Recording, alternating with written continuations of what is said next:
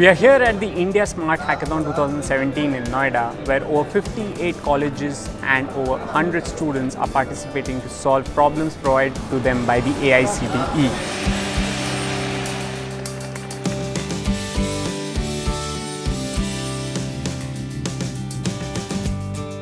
We are building a project that will be a platform where students can upload their projects, whatever they do in their coursework.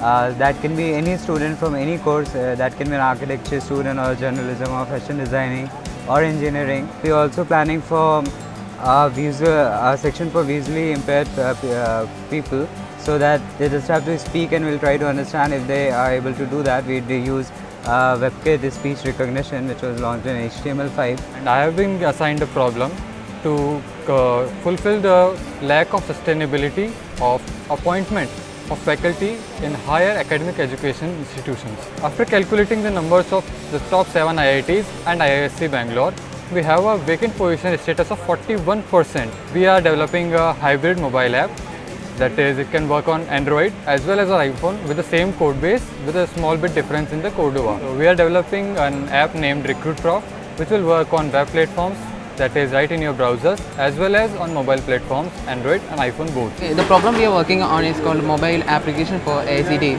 As we can already see in our website that it is too clustered. For a beginner, it would be too tiresome to work around with those kind of menus.